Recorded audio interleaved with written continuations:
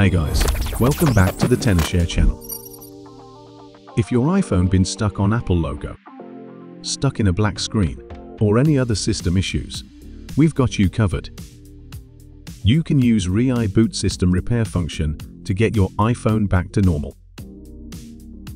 Locate the system repair option and click the green start button. You'll see two options.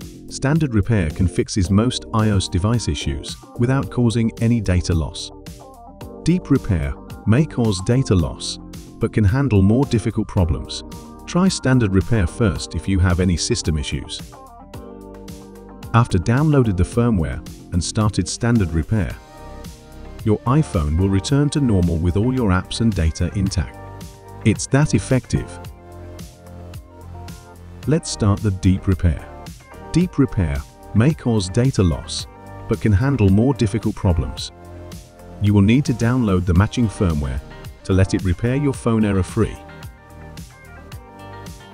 When the download is done, you can start the deep repair now. Deep repair will perform a complete reset, restoring your device to its factory settings. This can also update your iPhone to the most stable version of iOS.